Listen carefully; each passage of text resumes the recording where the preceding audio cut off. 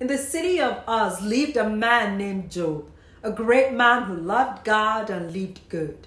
He had 7 sons and 3 daughters and was very rich. Unfortunately, this man who did no one no evil lived on this evil planet. So what happened? Evil eventually pounced on him. He lost everyone and everything, including his health. This well-respected man became a joke and a curse word. Those who thought he was better off dead than alive advised him to curse God, so God will get upset and end his life. But guess what Job said? Though he slays me, yet I will trust him. How did a man like Job come to such an expensive conclusion? Another fellow named Habakkuk went through a very rough time and came up with his own conclusion.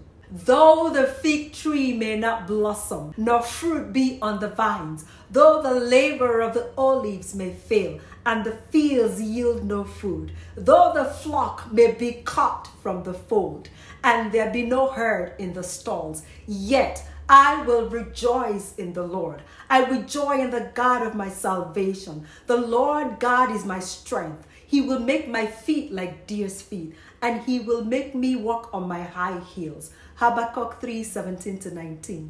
Daniel and some of the Israelites lived as good as they should, despite the evil others around them were drowning in.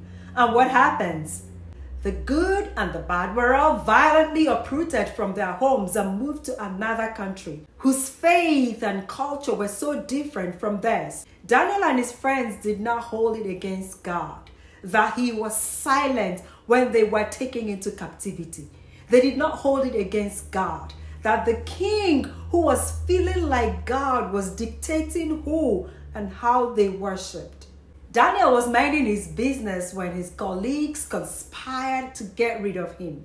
The king at the time decreed that no other god be worshipped. Guess what Daniel did? He opened his windows and without hiding continued to worship the same God that was silent as they were taken into captivity. Why would a wise man like Daniel continue to believe in the God that let them down by allowing them to become slaves in no man's land? Daniel was blameless on the job. He did no wrong to anyone, and he ended up in the lion's den because of his faith in this same God that seemed to have failed him and his people.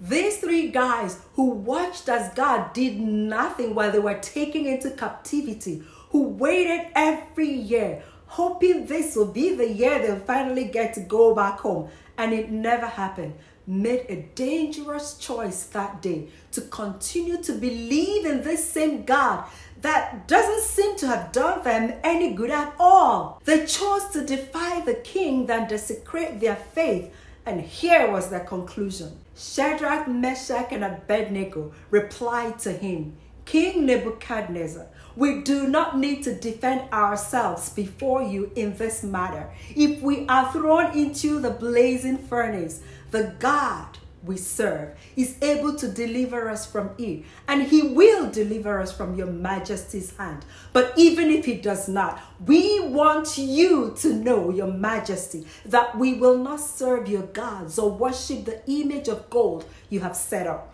Daniel 3:16-18. Why will these 3 smart guys throw their lives away by choosing to defy a formidable king rather than give up an invisible God?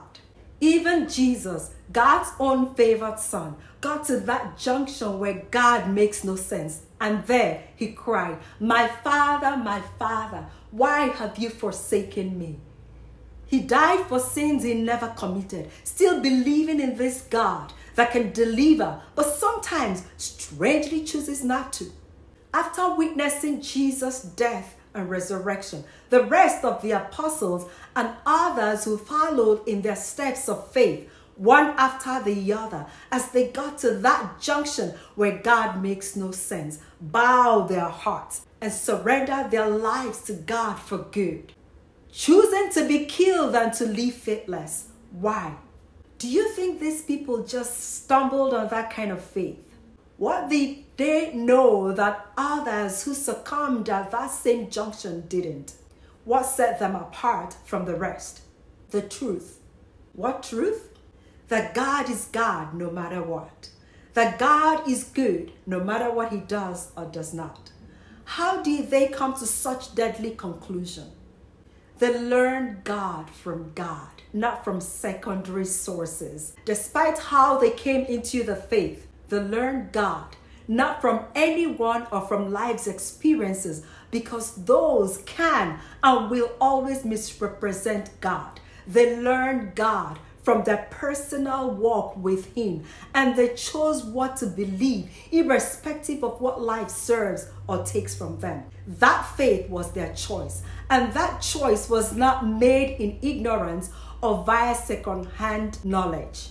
It was as intentional as it could prove detrimental. They learned that God can do all things, but it is his choice to do it or not to. That God does not have to do anything to prove that he's God. That God does not have to make us feel good to prove that he is good. These people chose before they got to that dangerous junction where God makes no sense. That with or without proof, God is good. God is God. Case closed. How do I know? Because that is a path I have walked many times, and I'm sure many of us who are still stuck on this God are familiar with. Faith is no exemption from suffering. Every one of us at one time or the other will have to choose to believe or not.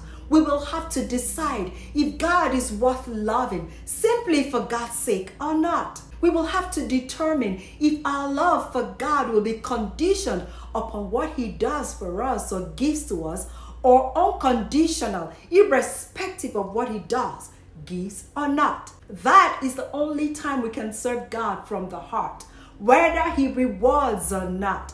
We will keep praying whether he answers or not. We will continue to do good no matter how life treats us. Our love for God is perfected when it is no longer hinged on his performance, but instead is anchored on his unfailing integrity as God. When I'm at that junction, when God makes no sense, I want no one preaching at me. I just need to step back and reflect until I can come to that conclusion that God is worth the love, worth the worship, worth the sacrifice of whatever is being squeezed out of me. But we have to make that choice before we get to that bridge, or it'll be even harder to make, which is why many fall off at that point.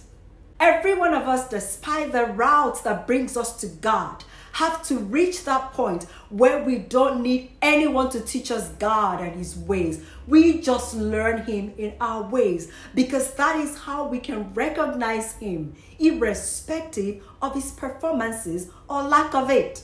Our love for God will be tried, purified, and made whole in the furnace of life's afflictions, not on the bed of luxury. And that is when we truly and wholly love God, simply because he is God. It doesn't matter what others think, say, or do. You know, and you are still in what you know, irrespective of what God does or not. That is where we can truly pray, thy will be done, O God, from the heart, and be okay with whatever God allows. Even though his answers bring us into pain, we maintain the faith through our tears because of what we know. If you would like to learn more about God's perspective on what we label disappointment and suffering, check out my books titled Unlimited Life and Out of the Ashes Arise.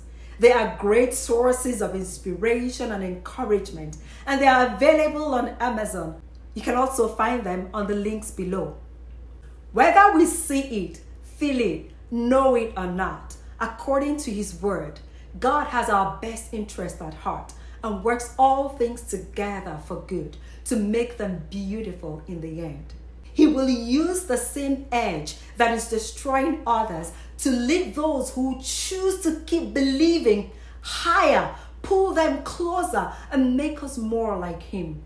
God has never failed. His faithfulness is proven through generations. God is worth loving and worth pursuing just for God's sake. And whichever way that pursuit takes us, May we always find the right answers to the question of, why should I believe? Especially when we are stuck at that junction where God makes no sense. Amen. Don't forget to subscribe and share this with family and friends. Be inspired. You are a star, and it's your time to shine.